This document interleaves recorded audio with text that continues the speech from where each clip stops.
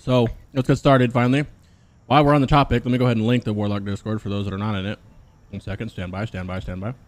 Well, first and foremost, what are you eating right now, Crix? Is I'm it eating, good? My wife, yeah, sorry, it's dinner time right now. I've had a hectic weekend. My wife made meatballs and like rice or some shit. Pretty good. Just fucked up the cameras again, of course. Okay, we're good to go. All right, guys. Let's not make So any jokes about Crix's meatballs.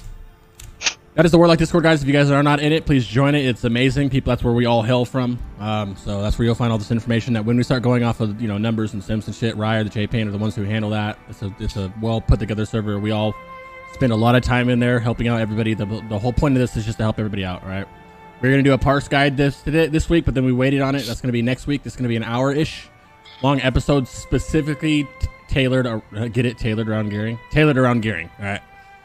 We'll go over each head slot, quick gems and stuff like that, or each slot of armor, and say what you can get out of T4, what you should be using for each. We'll cover each spec, and yeah, let's get into it, bro. So, how are you guys doing? Back to you guys. You guys have a good week, right? Yeah, dude. You have a good one. Are you guys ready for this? Yeah. You guys excited? You got some nuggets for the boys today? I got some little stuff. gems. The whole Happy Meal, really, man. Okay, well, I can jump straight right into it. Then you ready? Let's do it. Blast us. We can go over gyms just really quick, just because people ask us a lot, and I'm just gonna go ahead and start it with saying this is the only meta gym you're gonna use pretty much the entire game. That's kind of, we all know that right now. This is the reason why we're using T4 helmet, not spell strike, right? You can use one of these. I use these for blue sockets all the time. You can only use one because they're unique, so go find one, slap in your blue socket. Otherwise, you got to use your blue socket with this one. I say blue socket because if you're running like Frozen Shadowy, that's a blue and a yellow, and you need it for the 3 hit rating on the socket bonus. That's what you use, and then you just socket your hit. It's common sense. We've all done this before. I'm just doing it for those who happen to have not known. If you need a lot of hit, you're using Great Dawnstone. If you don't need that much hit, you're using Veiled. If you don't need any hit, using 9 spell damage. You guys want to chime in on that at all? No, that's pretty fair. Pretty simple, yeah, pretty simple. Pretty straightforward. I personally love using the Great Dawnstone because I'm a cheapskate, and then my server up until very recently, people just didn't have any idea how good it was. And technically, it's also one of the best gems that we have. I think slightly better than Veil, but you reduce a little bit your reusability of gear, especially for trash packs. But I mean, it's not that big of a deal, especially in T4 because there's not that many trash. I agree. Also, sorry, finish. Sorry, just finish on the hit. There are some nice green gems to set up to activate the meta gems that give like 5 hit and like stamina or MP5. Yeah. Which you can also use just to activate it if you still need a little bit to get it over the edge. Well, if you need the double blue socket, that is the best gem, like the best estimated DPS value gem that you can use. But touching on why those are good and touching on why Great Dawnstone is good is, I've seen a lot of Warlocks just even inspecting people on my server, and a lot of Warlocks seem to think that their default go-to gem, if they're not gemming for the socket bonus, is the Rune Living Ruby, which is actually wrong. If you look at the estimated values of like spell power versus hit rating, if you're not hit capped, hit rating is worth about 1.9. It depends on your gear, depends on your raid scenario, etc., etc. But let's say that you're fire spec near phase 1 BiS and you're not hit capped, then hit rating is worth about, and again it depends on your values, but about 1.95 DPS, and spell power is worth about 1.01 DPS. So you can see that hit rating is worth roughly 90% more than what one spell power is. So if you were to look at like Great Dawnstone or even Veiled Noble Topaz, they come out better than Rune Living Ruby if you're just looking to fill the slot without going for any color bonus or anything like that. And I agree with Ryu say that Great Dawnstone is really, really good. However, if we were to go for filling with Great Dawnstone or filling with Veiled Noble Topaz, personally, I like to fill my slots, my non-socket bonus slots with Veiled Noble Topaz. More flexibility in the items that I get to choose, because if you're filling with Great Dawnstone, you reach hit cap at such a fast rate. Even if you're trying to specifically not get hit items on your best in slot gear setup, you still end up getting hit rating eventually anyway, because just a lot of the best gear has hit rating on it, even if you try to not go for double hit rating rings or single hit rating ring or anything like that. So me personally, Great Dawnstone and Veiled Noble Topaz, I feel like DPS value, they're very similar, but I feel like Veiled Noble Topaz, depending on what gear you have, is slightly more flexible. Thank you for chiming in that much. I really appreciate that. I never even thought about that too. That's good. J-Pain, anything you got to say about this with gyms? I know it's just gyms, but just in case. Gymming wise, so I think a lot of people are like, oh, I'm gonna wait to use Chaotic Skyfire Diamond until I get tier 4 Helm because it has a meta slot, blah blah blah. I can tell you right now, I'm not using tier 4 Helm and I'm still using a meta. I'm using some blue out of Arcatraz in Canner's Helm just because it has a meta slot, right? Your meta slot is pretty much the highest DPS you can put into your character at this point in the game. Like, no one piece of gear is better than that meta gem you equip. So prioritizing that meta gem is more important than waiting for tier 4 Helm to get the meta gem. Just want to make sure everyone knows that. Piggyback off that, I actually, in this recent video I did on this exact slide, said don't worry about putting it until T4, so I'm glad you cleared that up. Thank you. Appreciate that. Well, that's from why a I tell gold you guys, these are the guys to go to, bro. These are the guys I go to for everything, so. Well, I don't know. They're 200-300 gold last time I checked. If you don't want to spend the gold, of course, you know, wait for tier 4 Helm, but I don't think you need to. You should not. If you have the gold, you should be using a meta gem whenever possible. I think I've seen. Sorry, go ahead, Life. Well, I was just gonna say, I think it just depends on how committed the person is into improving your character. But if you're playing any spec that has the Ruin talent, which is pretty much all the specs other than UA and Deep Demo, if you have Ruin, just spend the 200 gold. You can farm 200 gold in like what, an hour and a half. And it's just such a high value gem if you have Ruin whatsoever. And I don't know about you guys in chat, but my guild has been super unlucky on Warlock tokens since we've been clearing since week 1, and we're even doing splits, right? And we've only seen 1 shoulder token for Warlocks and 1 chest token. And I think like 1 or 2 helmet tokens, and we have 5 Kara groups. So I wouldn't just say, oh, you know, I'm going to wait till next week. It'll drop for sure. I'm gonna wait till next week. It'll drop.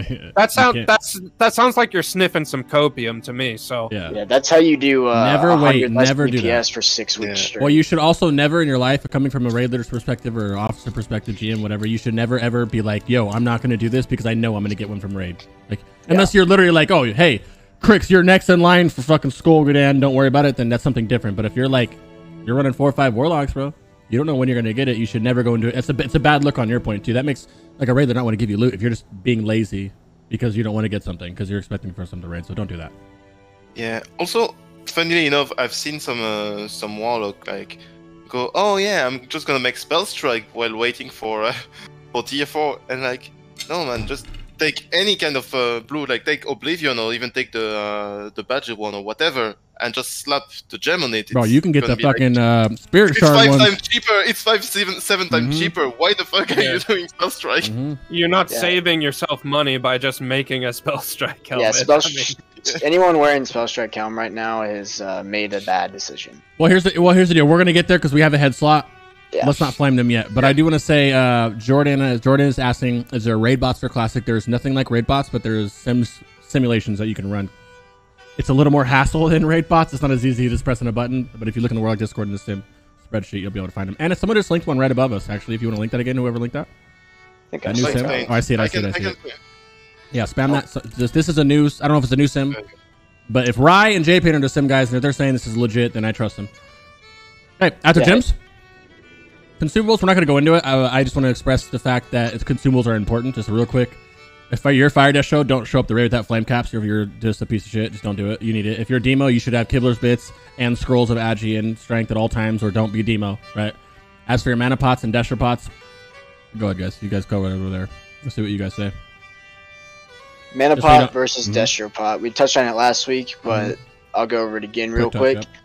Mana pot is always better than Desher pot if it saves you a stationary life tap, and you can use all of that mana that you gain from the life tap before movement is forced.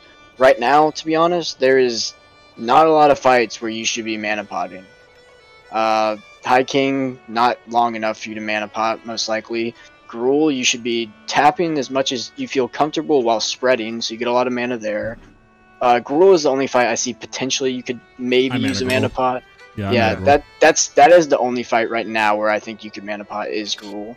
Because life tapping during spreading can be a little bit scary, right? You don't want to life tap and then take 4k damage and die.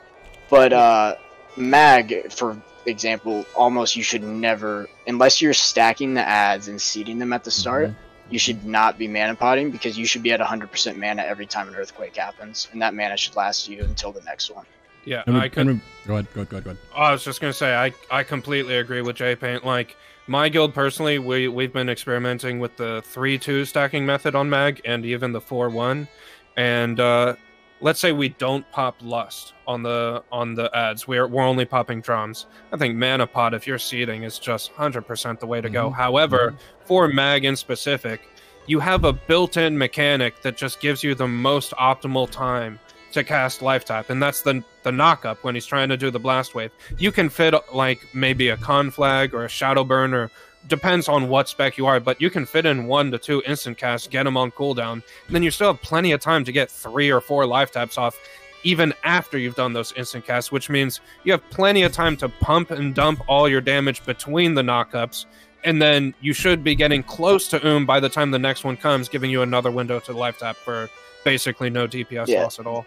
That's something we're going to talk about next week on the parsing episode and stuff, but just know for now, usually a Destro pot right now, unless you really know what you're doing with the mana pot. Most people are going to gain more right now from using a Destro pot on cooldown, just because not everyone manages their life taps efficiently. Destro pot's just going to be better. Yeah, actually, everyone in Crix's chat is Warlock experts, so they know what they're doing. Yeah, that's true. Yeah, of course. Yeah. I honestly think though that right now maybe Gruul for a standard, for like most of the time, maybe Gruul you can see some use out of mana pot, but yeah, otherwise Destro pot, which is sad because of course they're like 10 times more expensive than the mana pot, but I love mana pots, bro. I fucking chomp on them. I would get used to using them because T5, T6 Sunwell, baby. Whoo! You'll be loving those mana pots, bro. The mana pots are nice. At first, you don't like them because you're like, it's not damage, but it's nice. Next section, go over fire risk gear. We're not going to go over an entire Warlock tanking part of this, but for those that don't know, there's a tank in SSC. Usually the second boss, whatever way you go, but typically the second one you go to is Leothar's the Blind. You need a Warlock to tank it, and he has to be cat fire res gear. This isn't all the gear, but the reason that we're bringing this up because this is a badge farm. You need 100 badges for these. This is something I suggest every Warlock get. Even if I am the main like Warlock tank for Blind in my guild. If I get hit by a bus tomorrow and it's raid night, I'm not going to be there. So they need someone else to step up and do that. And more times than not, on every private server I've ever been on, every guild I've ever been, there's one fire res Warlock, and then there's nobody else who can do it. And then you guys are just like, oh, we can't do Leotheris this week, or we're stacking hunters, or we're doing some weird shit. So if you have the time, if you don't have the time, don't worry about it. But if you're one of those guys, no life in this game like we are, like you got time to play games, you got you got offhands, you got your icons, I would suggest starting and saving up these badges to get these pieces and help your guild out. And this is also a good thing if you're kind of like trying to earn your spot, maybe for lack of a better word. You're over there trying to like really show off a little bit to your raid leader and trying to like show up with this, bro. Link him these and you'll sound a little good. There's some green pieces we'll go over at some points. It's not. I just wanted to bring it up real quick and see what you guys thought. Also to note on the fire race, the attune for the eye, the attune question between the Cipher of Damnation and the whole Magteridon killing thing, you get a good neck that's 24 and a ring that's once again another 20 plus fire res, which is obviously you'll have that before tier 5, so that helps a lot as well. Yep, and also the green you fill in when you need 365, including your Fel Hunter or as Shadowprot and all that. So just do the math. This is 200. I'm bad at math, so I'm not gonna do it for you guys. But you can just go get greens. Literally, they're cheap right now. They might go up a little bit maybe later, but they're pretty cheap. And also this is with use. Whoopsies. Cool. Going to fuck that up. All right, just gonna keep fucking it up. This is also with well shit. How'd I get back to that? This is there it is. This is also with what's the word I'm looking for? On private servers, you need 365. You might not need 365 if the game's much easier. So that's another thing to think of. We'll know when we do some raid testing though. Yeah, well, fucking that up again. I don't know. To me, I would say to my guild, like, yeah, I can definitely farm 100 badges. That's no problem. I can tank it, no problem. You know, no big deal. But when those Sea Witches vestments drop, you know, just remember who was there for the guild. You guys feel me? I mean, if you're just a warlock in a guild, bro, that's smart. If you're a warlock in a guild and you got a lot of warlocks in there, unless there's like an officer warlock or a GM warlock who typically gets them first, like show out and get that, bro. Just show completely balls out and did it. It's different on private servers because this is already out after like a month instead of having 3 or 4 months to do this. We still got like 2+ months, guys, to get this. So it's just get some badges and get it. Run it. We got a new trinket you guys need. Some of you guys might not know you need to get that you're gonna need to get as well. So hold off for a little bit. We'll talk to that when we get to the trinkets. It's actually not on the slides. I know you guys know what I'm talking about, but essence, yeah, I just forgot to put it on the slides. I really wish I did. Anyway, we'll talk about it. Yeah. Okay, before we get into gear again, just over tier 4. We don't need to go over each piece. We just want to talk about how the importance of T4. Like, it's kind of common sense that you like T4. Like, this is gonna be a little spicier for all of us because I don't agree with some of the things that Ryan and them think. But they're right usually, so you know. But we know T4 is very important for 2-piece. You should be prying your 2-piece immediately as soon as you can. I don't care, even if it's like legs, shoulders, and you have spell strike. Just use that until you can get another one, and then drop it for spell strike and so on and so forth.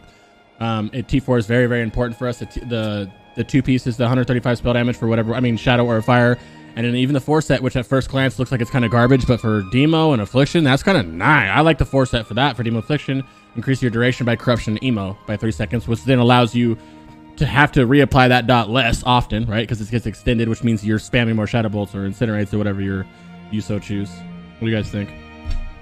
Chime in, baby. Who wants to start? Ryu? I know you did a big type up, so lay it on us. Sure. So yeah, first thing first, 2-set. We all know it's really good. So it's about 20 to 25 DPS ish, pretty much. But you know, it's pretty good because when it procs, it's actually fairly chunky, so you can just pretty much add cooldowns on top of that, and you know, it helps to compound things. But on the 4-set, so that's actually fairly interesting. As Crix said, the fact that it increases the direction of the dots that you have means that you're spamming more Shadow Bolt. And the thing is, for Affliction and Demonology, both of these specs are actually using both dots, both Corruption and Immolation. Because, as opposed to Destruction, which basically kind of only use Immolates. So they do get the full bonus of it. So let me get a little bit of the nitty-gritty on that. Basically, the idea is that you're gaining, like, from Immolates, you're basically going from like 4 casts per minute to 3 1/3. And from Corruption, you're getting like from, you know, 3 1/3 cast, 3.3 casts per minute to about 2.8 casts per minute. About.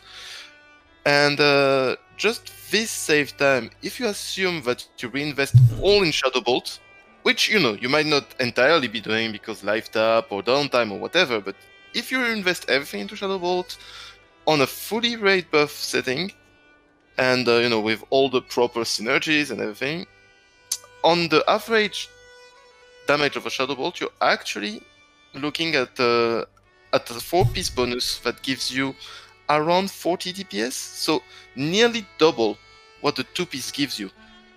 Which, you know, obviously it's in a vacuum, but it's huge, so we don't really, you shouldn't really sleep on it much. That said, it's mostly for Affliction and Demonology, because natively they use those 2 spells. For Destruction, the picture is a little bit more muddled, so if you only use Immolate, theoretically, it's about the same as the 2-piece bonus, but the problem is, it's an opportunity cost. So the idea is that, of course, you have better slots, for better gear to use in the slots where you use the 3rd and the 4th piece. So it's not that good. And also, as I mentioned, you know, if you life tap and everything, on average, the effectiveness decreases. That said, for Shadow Destro specifically, if you have 4-piece, it actually adds Corruption back into your rotation, even though it has a 2-second cast time. So that's something fairly interesting and needs to be kept in mind. And the idea is that, yeah, if you add Corruption back into the rotation, it decreases the variance it kind of like increases the average. So if you want to go for the top parts, the best strat is still like spam Shadow Bolt and hope to get lucky. But generally speaking, you have better, you start having better results having Incorruption. And it helps because it alleviates a little bit of the turret aspect of Destro, having a second dot running. It just feels like cancer casting it, of course. 2-second cast time. Of course, yeah. I personally would never run 4-set of Shadow Destro. I'd rather run, like in this situation, like I am in that situation, I don't run 4-piece, I run Frozen Shadow Wave Robe Shoulders. So with my 2-set being Gloves and Crown, I'd rather do that. There's a few things I'd like to add. You would probably run this as DN as well, because you keep up Corruption as DN and you keep up Immolate. And on top of that, although this is obviously very, very minor, but on top of that, that extra tick of Corruption is just another chance to proc Nightfall. And even in like a multi-dot type of scenario, like if you're multi-dotting Magtheridon phase 1, like let's say you're not stacking and seeding, you guys have them spread out and you're going for the multi-dot type method, having that extra tick before your dots expire is really actually quite nice. Now, there are a lot of variables that I'd like to point out about this 4-piece that Ryu kind of started to touch on. So this 4-piece, it does gain value because it allows you to cast more Shadow Bolts. You gain about 1.75 seconds of a Shadow Bolt cast every minute that you have this. But that 1.75 seconds that you're gaining is only if you're assuming that you're managing your dots perfectly. You're reapplying your dots at the perfect time. You don't have any, you're not clipping them. You're not, clicking on a cube on Magtheridon or positioning yourself after a ground slam shatter on Gruul's Lair or something like that. And it loses value if you let your dots fall off and stay off for 3, 4, 5 seconds because you're doing a mechanic. Then it loses value. On top of that, not only does it lose value if you're doing a mechanic and you can't just reapply your dot immediately, but the better your guild gets, the faster your kill time is going to be, and the faster your kill time is on any specific boss, the less amount of value that this is going to generate, because it's more of a time-based generator. So I think that the 4-piece is good. For me, for example, as Demo, I'm going to be rocking the 4-piece because the tier pieces, have a nice amount of stam, intellect, it's what Demo wants, it's nice. But there are a lot of variables. So if you're not good at managing your dots, maybe don't go for it. If you have a lot of jobs, like you're doing multiple banishes on phase 1, or if you have multiple Cursed Tongues or anything like that, maybe don't go for it. And on top of that, if you have like a super fast kill time on High King Mulgar and you're going for like a top world parse or something like that, this is not the set bonus that you want to go for during a speed kill. Yeah, no, I agree with all that. For sure. Like you said, for a speed kill, probably not the way you want to run. You just want to cast Incinerate, cast Shadow Bolt, hope you crit, right? I just want to touch on, again, how... Well, actually, you know what? Because if you think about like a 15, 16, 17, maybe like a 20-second kill, it's nothing bad to put Corruption up as your tanks, the tank's running in there, you can put a Corruption up, and that Corruption will last an extra 3 seconds. We can talk about that later, but you should be pre-casting Soulfire, Shadow Bolt, something. So, you don't really... But we'll talk about that next week. But I just wanted to reiterate how big the tier 4 2-piece bonus is. It is, we're looking at like 25 to 30% uptime on it, which means anywhere from 35 to 45 spell power equivalency. So like prioing that is huge, right? Like for me, I have tier 4. All I have, I think right now, is tier 4 pants. I don't have tier 4 helm. But say I got tier 4 helm tomorrow. You're getting dicked. I would throw on tier 4 helm and I would throw on my tier 4 legs and lose spell strike, because that's a DPS gain for me to lose spell strike. That's how good the tier 4 and 2 set piece is. It is extremely strong. You should prio it. It usually comes out to, like, if you're breaking Spellfire for it, it usually, like, if you're just maybe replacing gloves, it comes out as a bonus to run to break Spellfire and to run 2-piece. So it's just something to sim, something to keep in mind. 2-piece is huge. Okay. All right. Thank you, gentlemen, for your input. Now we can go on to the slots. Now it's going to be less of like where I go, hey, Head, what do you guys think? Ryan, J Paint, I already know what to do with the Shadow side. We have Demo side over here with Live, and they play Fire. I don't know Fire. I know when I have a fire question, I'm not kidding. If I have a question, I literally go ask them about fire. Like, yo, what is this for fire? And they have to tell me. So we're just gonna go over the head slots, and it's all like right away is T4 helm. You should be going into phase 2 with your T4 helm. Like there's like we just went over tier 4. The meta socket, everything in this is 100% what you should be doing. That's it. Like there's not. And then spell strike, and I know it's so confusing because every guide in the world said to run spell strike, and I even got shit in the comments for it. But like, guys, we didn't know that meta gym was going to be in there. Nobody knew. It wasn't supposed to be in the game yet. So that's why everybody said spell strike. If you are one of those people who do not have crown and you crafted spell strike, then don't worry, because spell strike is still really, really good. Like you can still run spell strike and be fine until you get your crown. I don't know about crafting it, waiting for it, unless you're just like know that you're running 12 warlocks, you're never going to get it. If you were gonna run spell strike right now, you're better off, getting like the Hood of Oblivion or the Incanter's Cowl or even the badge helm and putting the Chaotic Skyfire Diamond in it. There's no real reason to craft spell strike. If you haven't crafted it at this point, don't ever. Yep. It just don't. Nope. And if you're looking for an alternative, I mean, this goes for Fire Dasher as well. That's why I'm just not gonna. We're not gonna spend too much time in the head slot because we've already talked about T4 and the meta socket a lot. I mean, this one from Nether Spider is a good one to wear if you don't have anything else. If you look at the stats, it's fine. It's just missing sockets, right? It's missing a meta, it's missing sockets. It looks like a spell strike without sockets. So this is a perfect placeholder until you get this, right? But it's also from Karazhan. So if you're not getting T4 helm because you're not going to Karazhan, you're kind of burnt, right? But this is just good. We're only listing it because it is a T4 thing, and it is pretty good. It's just not as good as T4. I mean, just like Japan said, just take a blue, chuck the meta gem in, call it a day. Honestly, even like just farm a few more badges, take the helm, done. Yep. There you go. Yeah, even that works. On to the next. Go ahead. Oh, I was just going to say, on top of also farming badges for the fire resist gear, of course. Of course, of course. One sec quickly. I see a question in the chat that says, Affliction for helm, they don't care about the meta gem as much. So, real quick, the answer is, yes, they do. I know a lot of people think that Affliction kind of like doesn't have anything to do with crit, but think about it this way: you're still spending 65 to 70% of your time casting Shadow Bolt, and there's improved Shadow Bolt in the mix. So yes, you like crit. You still like crit, and the meta gem. You gotta remember, at this point in the game, you're not running UA. Like the usage of Affliction UA is so small, is much smaller than people think. Like I get questions of when they should switch from UA to SM Ruin, and they're like fully tailor geared, like 20% crit, wondering if it's time to go to SM Ruin. I'm like, bro, I would have went to SM Ruin fucking day 4. Like I hit 70 and I got a little bit of gear. I'm already SM Ruin. And as SM Ruin, you're spamming Shadow Bolt still. You just get to put dots up.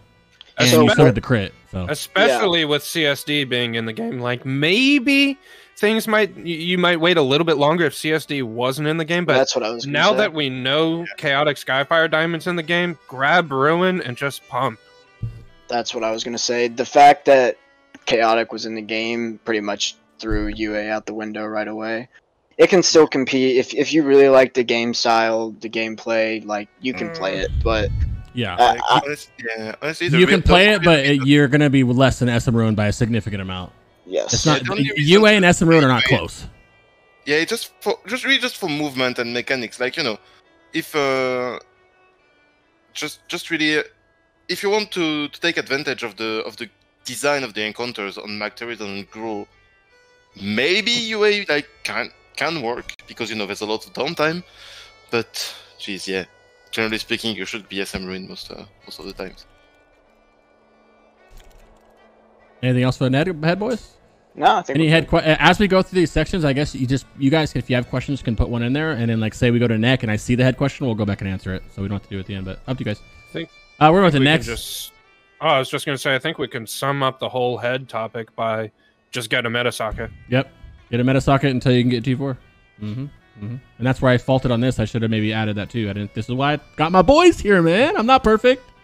All right, we're the next. I'm just gonna speak for Ritson because I love Ritson's Lost Pendant. That is my favorite neck in the world of the game. If I could keep it forever, I would keep it forever. I use it as Affliction, DN, Shadow Destro. I like it. I love it. I love it. I love it.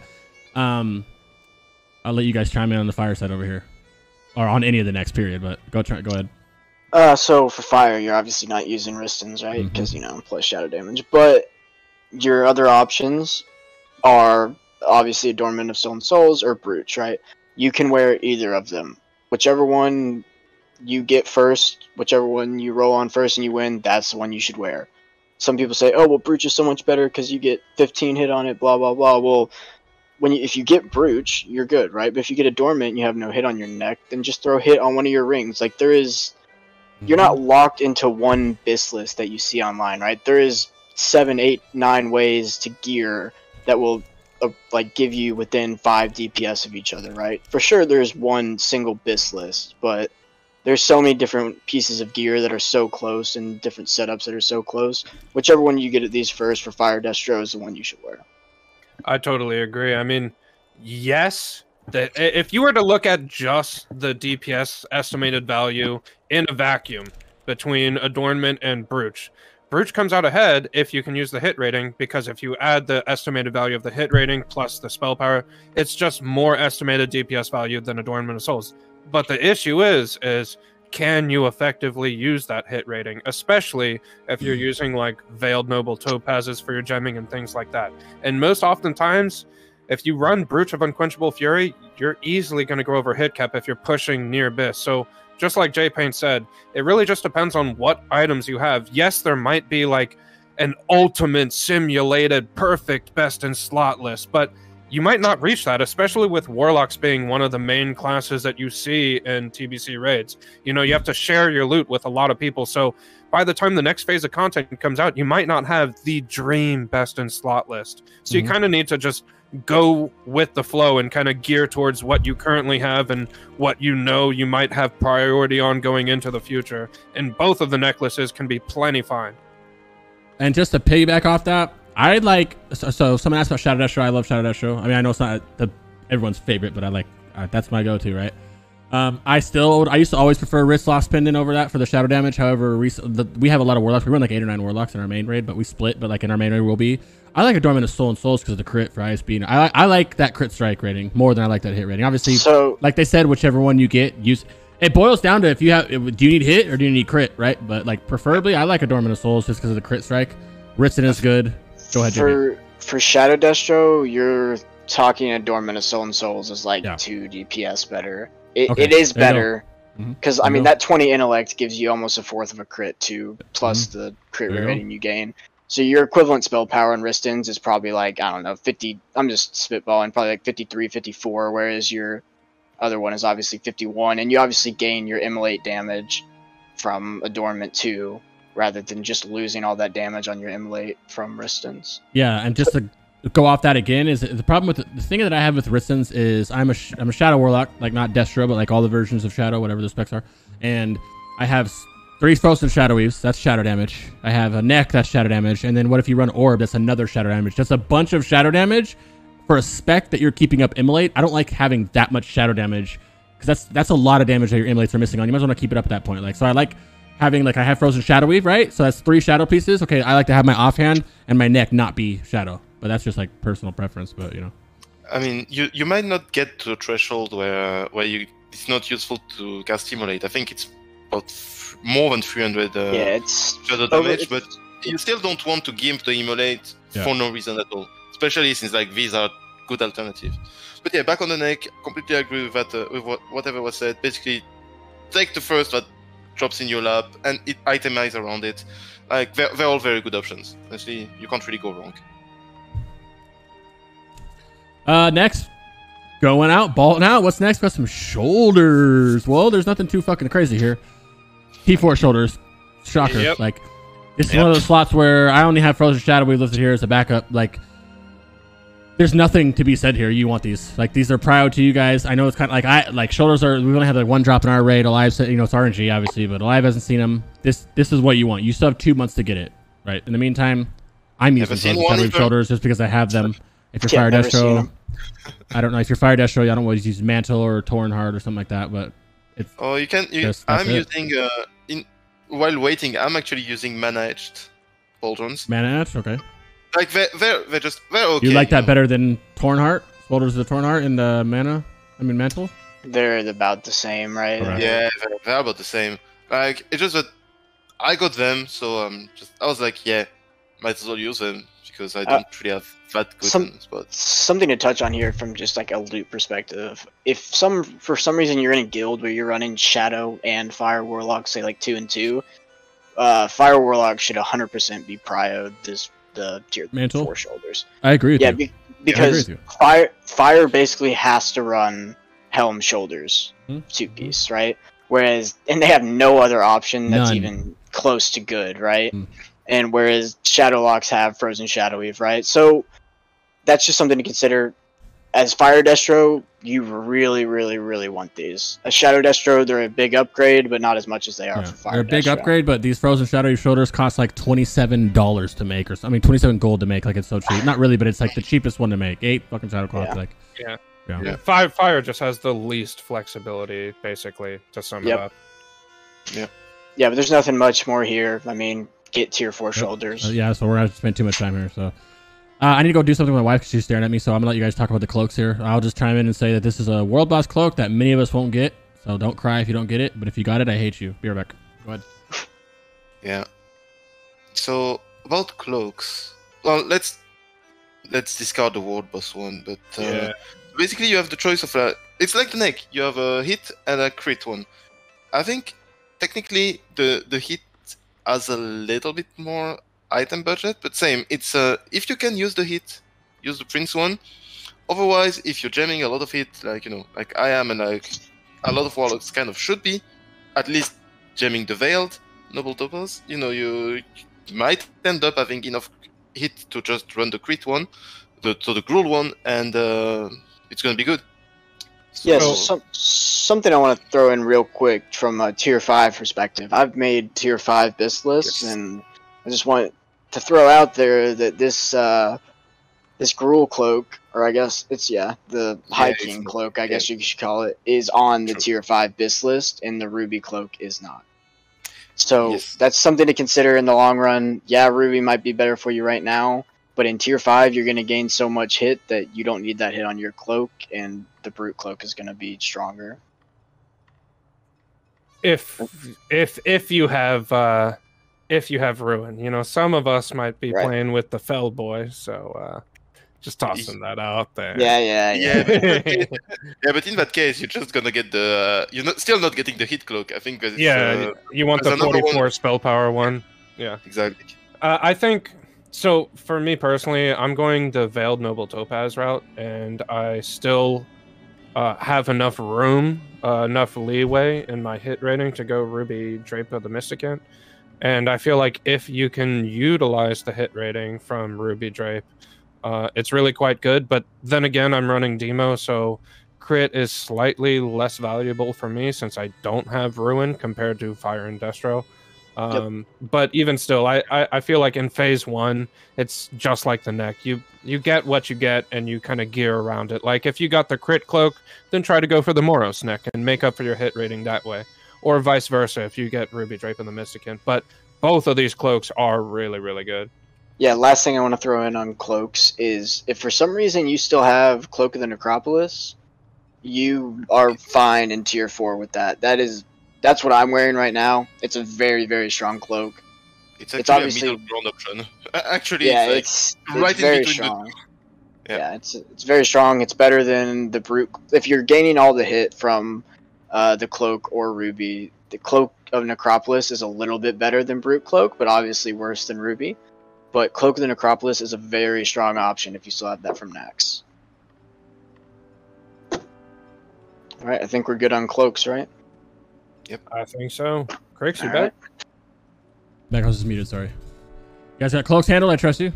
Yep, we did it. Shocker. I mean, trust, you shouldn't trust us, generally speaking, but, we can move on. Yeah, what if you guys just give me wrong information this whole time? Fire Destro people would hate me. Man, we need to keep things under wraps so we can parse more, right? Yeah. All right, next time, chess, boys. Oh, there's your Fire Destro one. I mean, there's your T4, and there's your Shadow Destro. There's your everything else besides Fire Destro one. What do you guys think? Let's go with the live first. Good demo, boy. So obviously, I feel like everyone knows if you're running fire, Spellfire is just the way to go. But if you're not running fire, if you're going for Demonology or you're going for the DN spec, I think that the T4 chest is BiS, especially if you're going for the 4-piece set bonus in Demonology or DN. Again, There are many variables there. Depends on your kill speed, etc., etc. But if you're running either DN or Destro, I like this a lot, especially if you're trying to gem towards the Veiled Noble Topaz route, because then you get the socket bonus regardless. And yeah, the socket bonus isn't great. It's just stamina, whatever. But it's still nice to be able to attain that socket bonus with basically no downside whatsoever, since you're going the Veiled Noble Topaz route anyways. But to kind of piggyback off that, it could be an option for Shadow Destro as well. Is it like the most ideal option to get your 2-piece bonus? That's debatable depending on what gear you have. But like we were saying earlier, you have much more flexibility in the 2-piece bonus that you go for compared to Fire Destro. So if you have Shadow Destro Warlocks and Fire Destro Warlocks in your raid for some reason, then it'd be better for you to soak this token over the Fire Destro Warlock, because obviously the Fire Destro Warlock needs very, very particular pieces in order to reach their 2-piece bonus, as opposed to you as a Shadow Destro Warlock that can kind of mix and match what pieces he or she uses to obtain their 2-piece bonus. So to kind of TLDR some things up, I think T4 chest, amazing if you're running DN or if you're running Demonology and you're going for that 4-piece bonus. But as for Shadow Destro and Fire Destro, Shadow is variable, Fire, you just don't go for it whatsoever. I agree. Yeah, I mean, I think Alive just covered everything. Spellfire, obviously, if you're Fire, there's no other. You just have to craft it. That's your option. That's your bread and butter. But other than that, I think Alive pretty much covered everything right there. So, anybody else got anything for chest? Just one real quick thing that I want to say on Fire. So, Spellfire is like the best, period.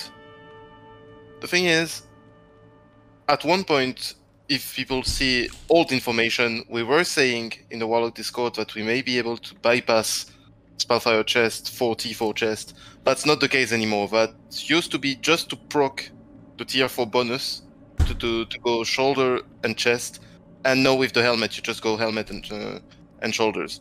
So you definitely do not touch tier 4 chest with a 10-foot pole as Fire, even if you've seen like us discussing that earlier on, like a month or two ago. Yep. No tier 4 chest for Fire. It just doesn't happen. All right. Sounds good to me, brothers. Do I have anything to say on chess? No. Can I kind of go off on a tangent here for a second? So, Ryusei and J-Paint, I know that neither of you are close to BiS at the moment. I don't think any of us are close to BiS, other than, other than the corrupt loot council. Other than corrupt loot council. It is not corrupt loot council. No, it's you not. will not convince me. No. Yo, you know what's crazy is I've streamed all my raids, and they'll tell you it's not corrupt loot council. It's just rolls, or a lot of it was just rolling off shit, bro. Okay, like because all the warlocks are even, so we just roll it off. Roll 99.99, Answer me this, okay? Who's the first caster in your guild to get the Gruul blade? But it was rolled off between 9 people. Well, you also got it. It was rolled off between 9 people. Sure was. And buddy. I won by 1. Wow, what a coincidence. That's crazy. Anyways, so what I was gonna say is, how do you guys? It's not always relevant. Obviously, the cleaner your guild is, the better you guys perform, the less relevant it is. But how do you guys feel about having such low amounts of stamina as Fire? Like, even if we look at Spellfire robe, belt, gloves, comparing that to like T4 robe, if you're running DN or Demonology, there's so much stamina on the T4 robe. But on Spellfire, you just have very, very little stamina. And then let's say you're running Spell Strike pants too. They barely. Right. I don't need it. You don't need it. You still have Demonic Embrace. You still have all these other things that are making you be still. You're still tankier than a mage. I think that it's not totally relevant if your guild is perfect, right? But I feel like these are things that your normal, everyday, average warlock player in an average guild might feel. Like, what happens if you're on Gruul and people are a little bit too close and that shatter damage is an overkill of 60 damage or something? I don't know. I like being beefy. Because basically, well, of course, I am Fire. I'm also still running some. No, but like the dude with Soul Link. The dude with Soul Link in chat's like, yeah, just I like being beefy. I like being beefy. Jesus Christ. But yeah, no, basically, so I'm fire. I'm even rocking still some pieces from Naxxramas, so, definitely it's like less stamina than TBC. And, like, I'm not like on a top world guild for sure. So I completely understand what you mean, and it's fine. It's like mighty fine. Like, it's like in classic, people were saying, "Oh, I value stamina a lot," and well, of course, people are saying don't get hit and everything. But at the end of the day, full buff have like 8k, 8.5, which is not much, granted, but you survive pretty much everything that gets thrown at you. So if you're just a bit careful and kind of know the fight, like, of course, Shatter. Like, Shatter, I survived two people around me, and I won't survive 3. And, that's fine by me, because if you're hit by 3 Shatters, like, something has gone seriously wrong. So maybe if I stacked more stamina, I could survive 3, but that's not the way I'm doing. You won't find me being you won't find me being a stamina shell, dude. Yeah. If you for example, last week I got hit by High King Mulgar for 17k. Ain't no amount of stamina saving me there, Right. But no, Right. I know what you mean. Again, I'm not trying to shill for it. I don't highly value stamina or anything like that. I don't think it's like make or break type of stat. I just feel like in an average guild, especially on Gruul, High King, super easy. Mag, you barely take damage. But on Gruul, I feel like, it's just doesn't feel that good, man. Just go play Demonology. Screw fire. Yeah, just play. If you're dying if you're taking raid damage and dying, just go play Demo. But just get better healers. Yeah. True. If you're consistently dying the Gruuls, it's not a change. It has nothing to do problem. Yeah. It is a guild problem. Yeah. Right. And again, I'm not shilling for it, but I just feel like it. I don't know. I don't like the feeling of it. I will say I don't like not having like when I'm open world farming as Fire Destro for some reason. Say like I have raid tomorrow and I've already respect for it, and if I farm tonight, farming open world in full spell fire, it just doesn't feel great, right? But the best. I think that's really I think that's also just generally speaking Destro problem, but yeah, it's just not. Yeah. All right. Well, that's it. I'm killing mobs before they reach me most of the time, so it's not that big of a. Yeah, we can move on to bracers, which aren't gonna have stamina either. So let's go. I mean, they might. They might. Just to hit off on bracers, I wanted to say that bracers Havoc are still BiS. It's kind of cringe that it's BiS still, but whatever. There are season 1 bracers because they have crit on them. I don't suggest getting them though. I like bracers of Havoc, and I listed these maiden ones because of that little weird circle of demonic knowledge, and with the stamina and stuff with the Felguard getting stats. That's kind of why I like it. I like that, but I don't have it. I just thought it'd be cool to list them there because of Felguard, because I run Felguard. Go ahead. Yeah. There's 2 bracers that are also in there that could be thought about. Well, Havoc is still BiS along with the PvP ones. They're basically neck and neck, and the PvP has 22 stamina more. But on top of that, so that's the PvP that's there. And on top of that, there's the Crimson Bracer of Gloom, which I think are from Blood Furnace. Hellfire. Ramparts. Ramparts, yeah. Ramparts, right, from Omok, I think, or something like that. And yeah, basically they're same. They're good. They're technically BiS if you can use the hit. But once again, another piece, but like if you can use the hit, it's really good. Well, no, it's not if you can use the hit, because you can put a hit socket in the bracers. The bracers are BiS because it's versatile. Like, because you might not need hit one time, and you can swap back and forth. Right. As for so real quick before I forget, Rock Fury bracers. Okay, Rock Fury bracers are still good. The issue is bracers are better. So this is a BiS list. The reason I didn't put that on there is because these are 42 gold on the auction house right now, maybe less than that, and they're better. So like, why farm a heroic for something they can lose it out? But I will mention, thank you, Ucarg, that animal boss bracers on a Shadow Wrath roll are bonkers. I can't find them on Wowhead because it doesn't show it, but let's talk about that. I think they're plus 58. I think 55. So from what it might be 58. From what I saw in like old dated comments, the bracers are 55. Might be 58. I'm not sure. I don't have video evidence or anything. Just old Wowhead comments. And the belt, I believe, is 77. So both of those items are really good. But I'm pretty sure everyone here knows, like, yeah, sure, those items are good, but you could farm and reset that boss 3 hours a day every day, and the chance of you seeing those bracers or belt is really, really low. It's got to roll Shadow Wrath, which I believe is like a 1.7 chance, and then it also has to be cloth on top of that. That the chance of that happening is just so low. But you know, if you're good at winning the lottery, if you know you're the luckiest man alive, then yeah, sure, those are great. But you know, for 99.99999% of the players out there, we will never see that item. Yeah, I think I ran the math. We don't even it's like do one animal. in a, it's like 1 in 1,000 of getting like your plus shadow or fire or whatever. Well, actually, you got to get the right boss. Man. It's That's too wrong to be true.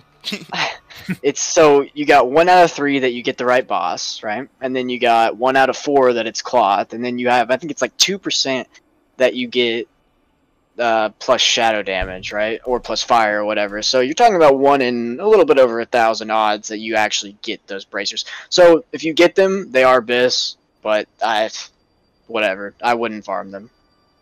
Unless your guild really wants to do that for you and you want to spend 6 hours doing that lockout, just get Bracers of Havoc for 20 gold on the auction house. Yeah, you have to get Rock on the Ravager boss to spawn, and then roll Cloth, and then roll Shadow Wrath. It's like kind of bonkers. Yeah, and like Crix was saying earlier, like Crimson Bracers of Gloom, great bracers. Even Bands of Nefarious Deeds, you know, they're fine. Even if it's Demonology, they're fine. But really, the Bracers of Havoc, they have great stats on it already. And then just the fact that it has a socket offers you that flexibility. So if you don't need, you know, an 8-hit gem in there, you can go for a little bit of spell power. You can go for the Noble Topaz, or you can flex it to something else depending on what your stat weights currently are. So I would totally be leaning towards Bracers of Havoc over any other option, unless, of course, you're one of the super Omega lucky guys that gets the Beast Boss Bracers. Yep.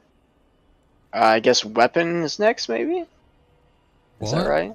I want to look up these Veterans Cuffs. The Veterans Cuffs are not... I don't like those. Like, they're 22 spell damage, 14 crit, and a socket. So they're worth mentioning. They're about the same as Avoc, actually. They're maybe 1 spell power better, depends on your stat weight, but they're basically the same.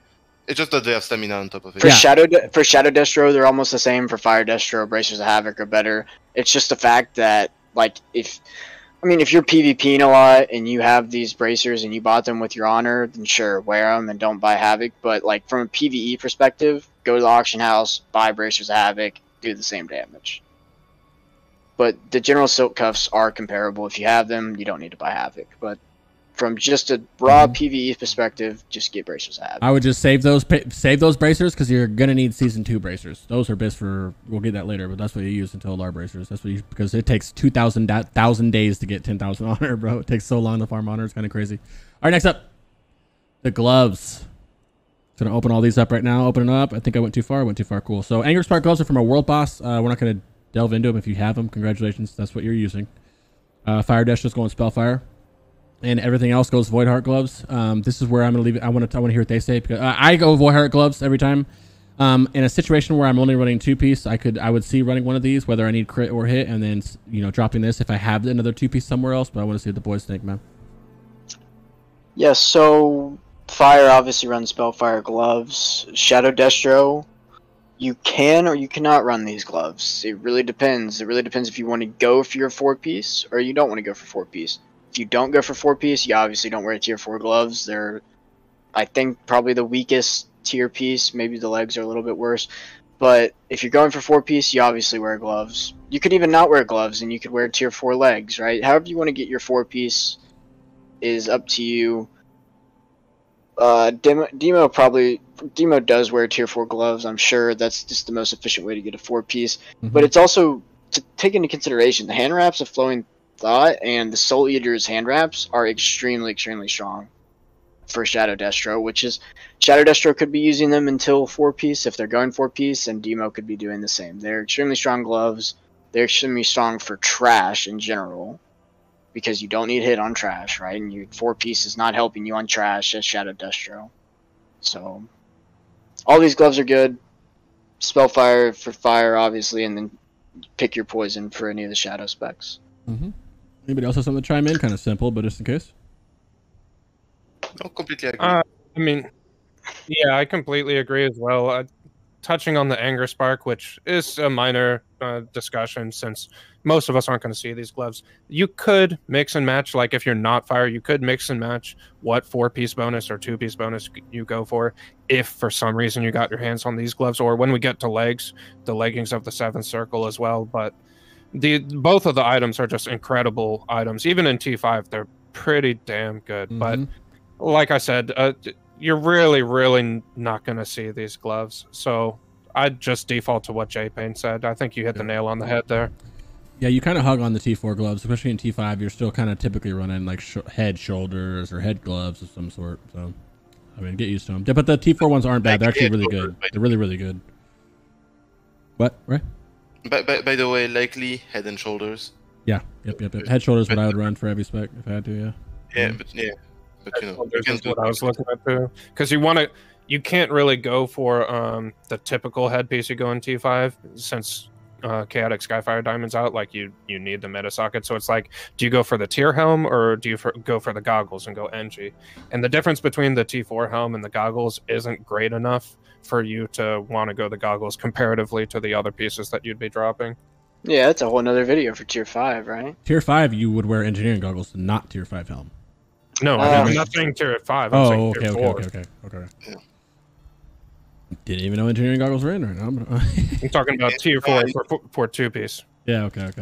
Yeah, but in tier 5, engineering goggles are there, but like that's later, definitely. It depends on the spec, everything. But that's for another episode, as J-Pen said. Yep. Yeah, Soul Eater's hand wraps, low drop rate. I'm not sure. I like them. I like Soul Eaters. Shadow Destro, I prefer. If I would run like Helm, it's like you could run Helm Shoulders T4 and then run Soul Eaters, but you have to go with Soul Eater versus Frozen Shadow Wave Shoulders, which would be the options, because then you run gloves and Helm with T4. I don't know. It's a whole vortex of options here. But either way, yeah, I like them. Next up, belt super simple belts, bud. Come and take it. Go ahead, Rye. You hear that? Well, obviously, belt, fire, spellfire, easy enough. Shadow, Girdle of Ruination, Shadow Destro, and Demo, either Girdle or the one that's... Every Girdle. It's all Girdle. Yeah, or Divine Inspiration. Exactly. I forgot the name, but yeah. So basically, easy. From left to right, Fire Destro, Shadow Destro, Demo, and Affli. Kind of. Demo and Affli can also use Ruination, but you know. But, so yeah, I actually did it perfectly wrong, but anyway. Perfectly wrong. So yeah.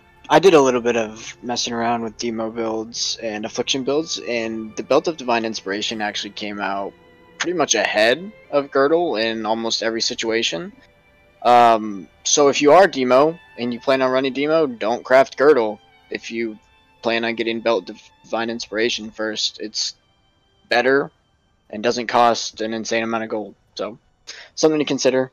I don't know what Alive is planning for his Demo belt, but let's throw it over to him, see what he thinks. Yeah, so I just went with Girdle of Ruination just because I didn't want to bother waiting to see if I got a drop.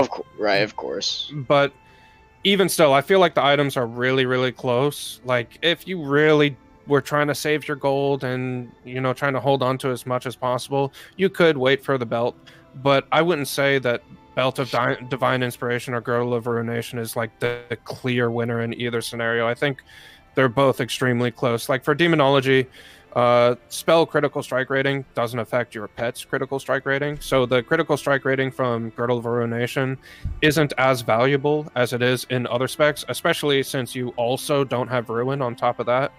But you are still running Chaotic Skyfire Diamond, so it's not like critical strike rating's worth nothing. It's just worth less than it is in the other specs that you're running, which is the reason why Belt of Divine Inspiration comes out to be somewhat similar, where it normally would not comparatively to other specs. But TLDR, you know, if you don't want to wait for Belt of Divine Inspiration, Girdle of Ruination, in my opinion, doesn't cost that much, and it's worth crafting if you're sitting on a bad belt and want to upgrade immediately. Agreed. I want to touch on why, again, Divine Inspiration is pretty good for Demo. I know it's niche, but obviously Demo, as you gain Intellect and Stam, your pet gains Intellect and Stam, and then you gain Spell Power. So that's another reason, because you're gaining 13 Intellect and 9 Stam just from switching that belt. And then the socket bonus for that belt is very achievable to gain 4 more spell damage versus the girdle, the socket bonus of being 4 stamina is pretty worthless. But yeah. Spellfire for fire, girdle for shadow destro, belt of divine inspiration, or girdle for affliction and emo. Pretty straightforward.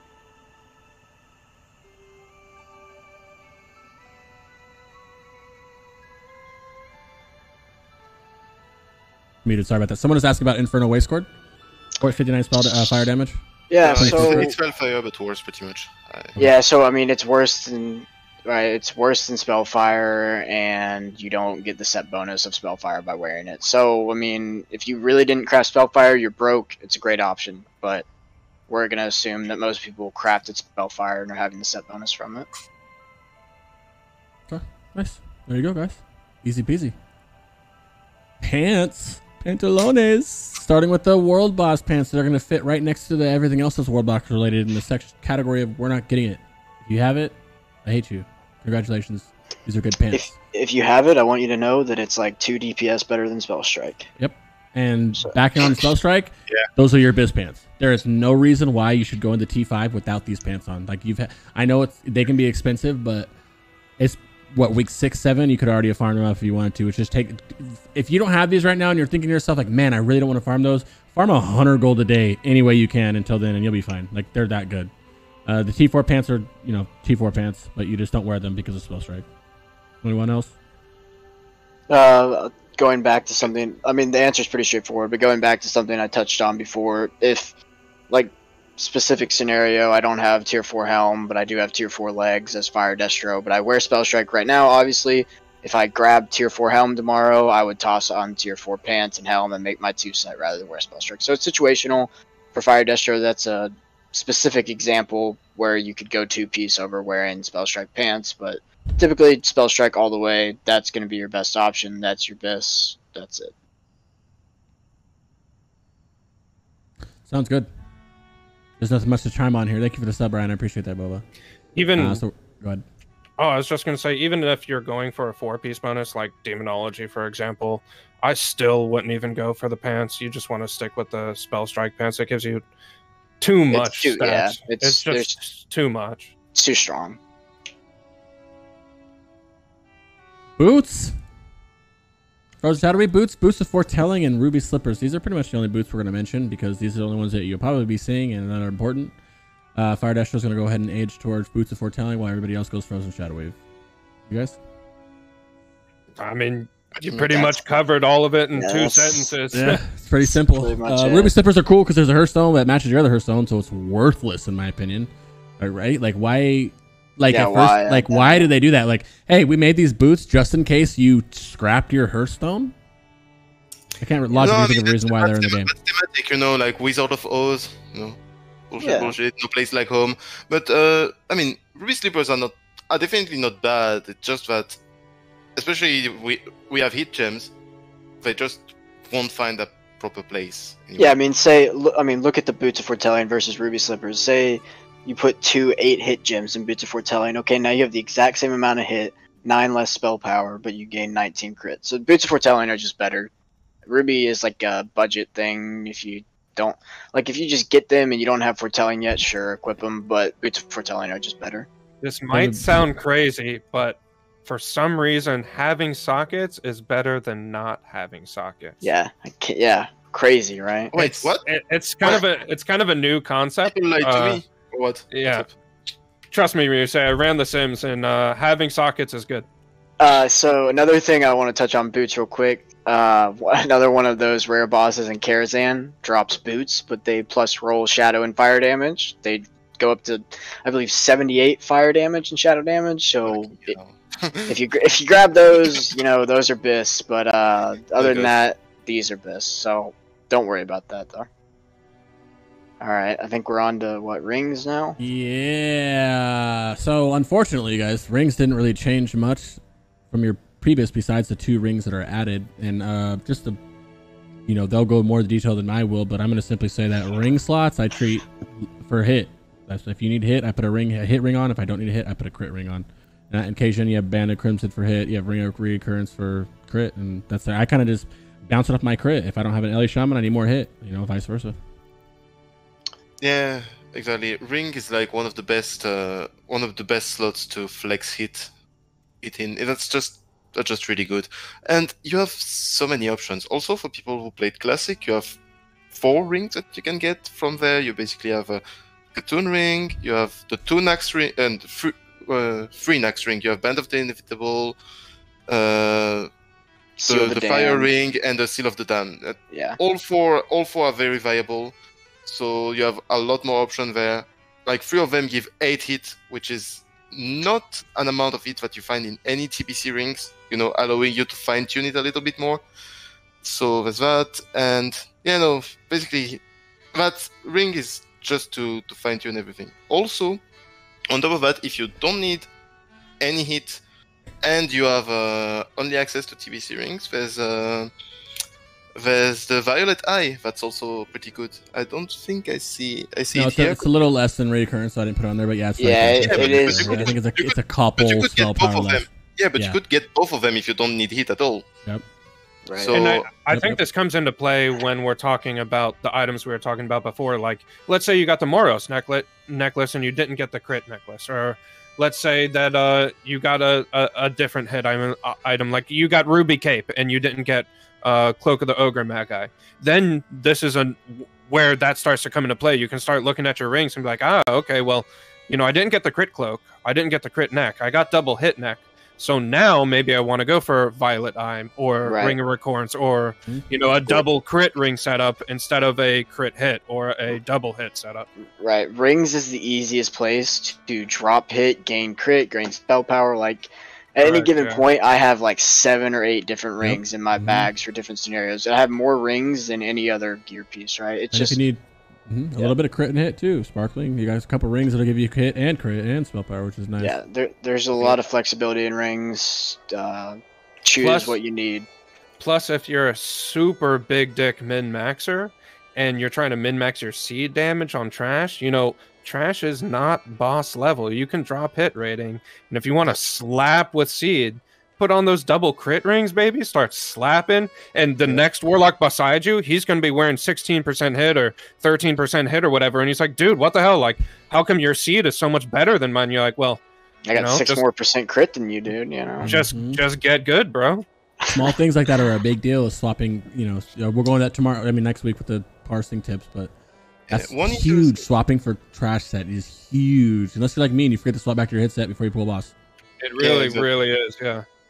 Yeah, one interesting perspective that I found talk about earlier is that if you have hit ring in your standard boss encounter set, it's way easier to drop it for trash because obviously it's not as if you like jamming hit everywhere and need to have an entire different piece or like the same but jam differently. So yeah, just the best flex ever.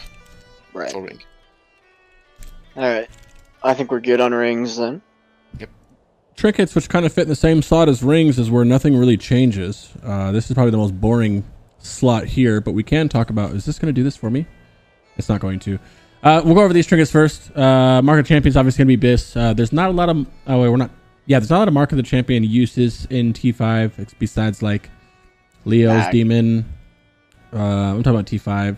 Oh, okay. Just preparing for T5. I would say like Leo's Demon. There's not a lot of demons where you get used out of this, but this is going to remain BiS if you're in demons. And it's going to be pretty much Icon and Quags like are glued to you unless you need a hit where you'll swap on Blood Gem and Stone. All I got to say. Or Tier if you need it. That works as well. But, yeah, I feel like Tier's kind of slept on for the earlier stages of gearing. I don't think it's like phase 1 BiS, but you can really hold on to it for quite a long time as you're gearing up your Warlock through phase 1. But yeah, I agree with Crix. Ultimately, just Icon and Quags are such good trinkets comparatively to the other trinkets that we have out there. Even in phase 2 and tier 5, they're still really good trinkets. Yeah, they're still pretty much BiS, except for the card. But the card is an overall subject entirely. But yeah, Icon and Quag can't go wrong. They're not from raids. Do your heroics, farm it, get it. There's no excuse not to, unless you just have terrible RNG with Quags. There's no excuse not to have both of these. Okay, and since we're talking about this, we're going to get a little bit spicy, and we're going to talk about Mag's Eye and Lightning Capacitor, because pretty sure you guys have been asked this a lot, just like me. I'm going to tell you guys right now, they look good. Well, Lightning Capacitor is trash, so I'll let them eat that up. Mag's Eye looks a little more appeasing, and that can be confusing because it does have good spell power. It has a good amount, like 54 spell power. So kind of, Yeah. but the on use of 170 spell power or whatever, if you get resisted, is what we're saying. I know people think, well, I'm a warlock, I'm missing, I'm getting resisted all the time. Why can't I use this? It's garbage. I'll let you guys go from there. Surprisingly enough, you get resist at just enough rate to piss you off and to make Mag's Eye useless. So, so you're losing on all fronts there. I know totally what you mean, man. It's like I'll be hit cap, so there's 1% chance to miss, and then I get 3 Shadow Bolts back to back miss, and I'm like, what is this game? Yeah, I should have been using Quacks. No, but real numbers wise, at hit cap, Mag's Eye comes out to be like the proc of it comes out to be like 10 spell power over an infinite amount of time. So you're looking at a total of what, 63 spell power? Is that right? So which is okay, but like it's okay, but near the others. But it's worse than Icon, and it's worse than Quags, and you can just get those, right? You just do heroics, you farm them. It's just not good. Yeah, I agree. I mean, if Lightning Capacitor is a little bit different, though. It's so like well, Go Lightning Capacitor. Well, if we're gonna move on to Lightning Capacitor, I was just gonna say for Mag's Eye, it's never worked in such a way where it worked for partial resist.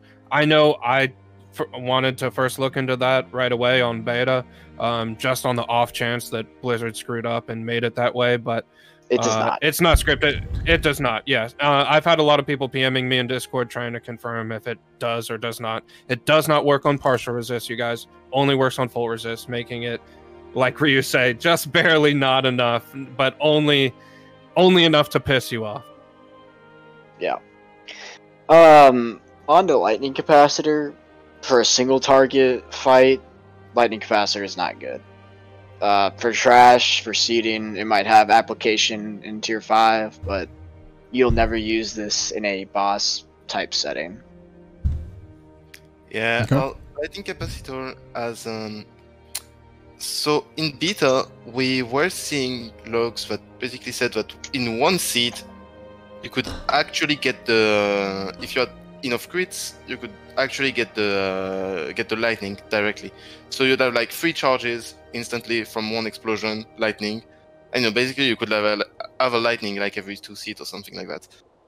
From now, what it appears in life, I mean, I have it, I tried it, it doesn't seem to work that way at all, and it seems that it is indeed an ICD on the charge and not just on the lightning, which means that especially if you have like explosions that are in quick succession, I've had situations where basically, even maybe just my bad luck, but from what I've seen, I've like had 4 seeds explode kind of at the same time and like in one charge, and I'm like, well, that's a waste of a trinket.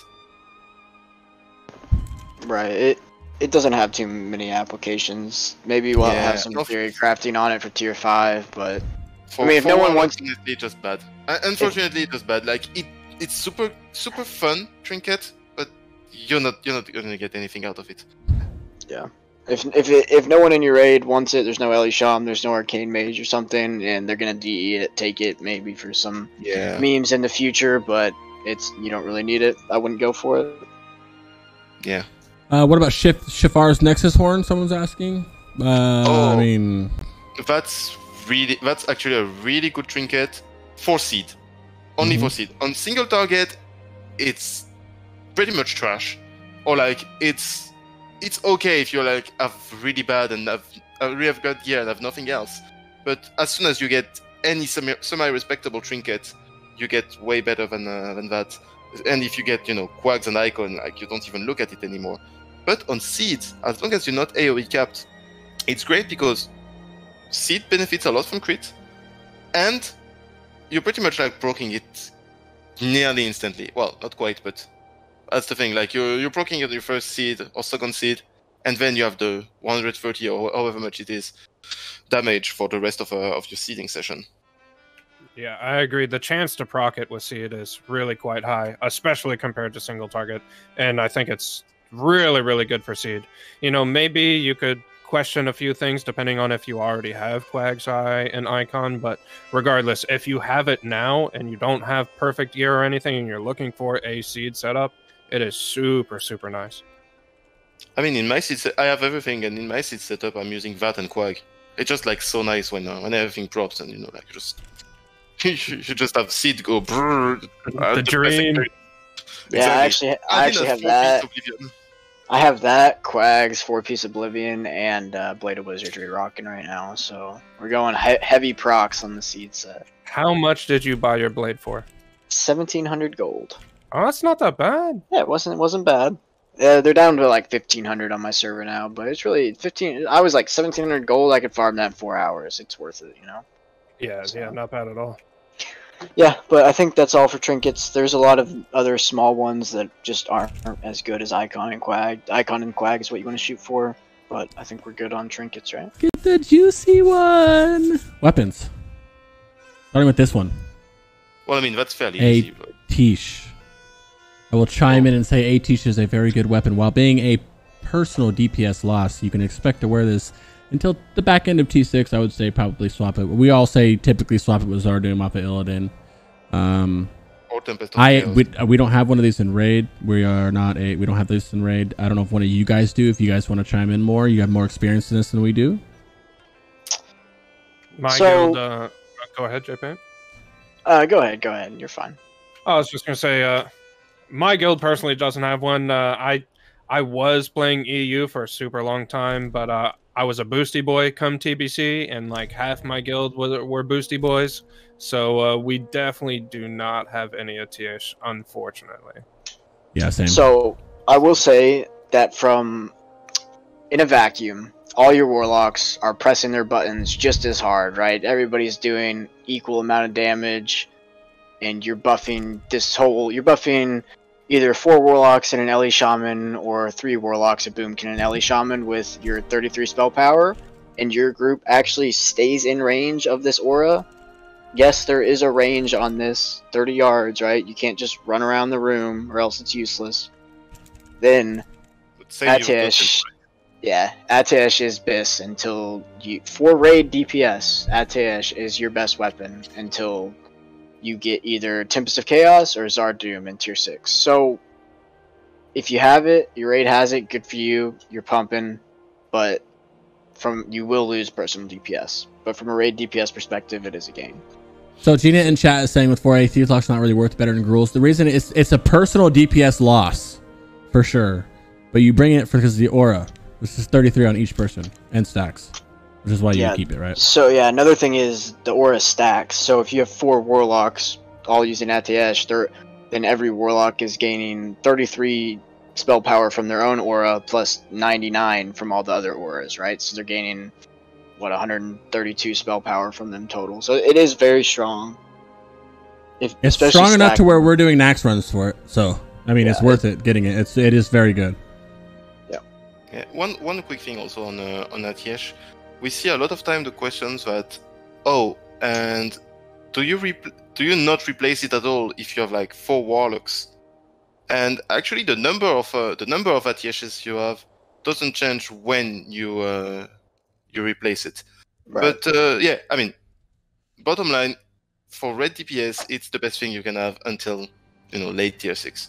So, like, for instance, what Neat is saying is trying to put that in perspective, but like, he's looking only at personal DPS. He's kind of like forgetting that he says that just Gruul plus badge is more spell power and crit on that, which is true for personal DPS. You need to think that raid DPS in TBC, generally speaking, raid DPS is better than personal DPS, and ATH is like the personification of it for warlocks.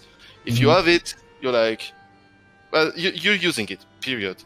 Like, it's good for the guild, and at the end, what's good for the raid, it's good for you. Like, if you kill Morgar in 16 seconds, it's better than if you kill it in 2 minutes. Well, same idea. Yep. Just a lesser time frame. Yep, it's one of those things where it might be kind of shitty to be stuck with that. You can still get back. Speaking of T6, even just right now, like you might be able to plug a Karazhan and get a Mind Blade still and have that for your parses if you're looking at it that way as well. And when you enter T6, it's kind of like, hey, this one guy has been gimped with that. Let's give him TOC first, or let's give him Zardoom first, or something like that. You know what I mean? But don't feel bad if you're using it. You're buffing up everybody, and people know it are. Yeah, and then obviously your other option, right? I think we're moving on to that. Atash in the background. Town of the Tempest, World Boss. If you get this, cool. Don't expect to. If you do, though, it's your best weapon by a good margin. Other than that, you're either getting the Gruul Sword or the Prince Dagger. They're pretty much the same exact item, so whichever one you get first is what you get. And I'd like to kind of emphasize that I feel like there's this stigma around the Prince Dagger that it should go to Ellie Shamans and Shadow Priests and Boomkins first because they can't use swords, and it totally should if you're trying to optimize your loot. But with this in mind, I've had a lot of people PMing me starting to think that, oh, you know, Gruul Sword's just way better because I'm not supposed to get the Prince Dagger. No, the Prince Dagger and the Gruul Sword are pretty much the exact same weapon. It's 2 crit rating, bro. Don't be that guy. Yeah, don't be. Hey! Don't be that fucking guy. It's pretty much the exact same thing. Yeah, you're not that guy, bro. You're not that guy. You're not that guy. And it's not even 2 crit rating completely, right? Because you gain 3 intellect on the Mind Blade, which is, I don't know, close to 1 crit rating. So you're talking about literally 1 crit rating or like 0.04% of a crit. Like, it is, they're the same weapon. At 0.7, 0.8, 1 DPS maximum, theoretically, out of 2.3 to 2.5k theoretical. Like, if you have one and you see the difference between the two, like, honestly, I tip my hat off to you because I know I wouldn't see it, and I'm pretty sure nobody would. There's no difference. There just isn't. Pre-BiS, Pre-BiS, we'll talk about it, I guess. Either the Thrallmar or Honorhold Exalted is your alternatives for Pre-BiS. I do want to say that you can go ahead and purchase a Blade of Wizardry if you want also. They technically are a little bit better than Stormcaller or Blade of the Archmage, but if you want to spend that gold, that's up to you. Just buy one, forehead. Yeah, just buy one. Just get the gold, go to the auction house and buy one. It's really easy.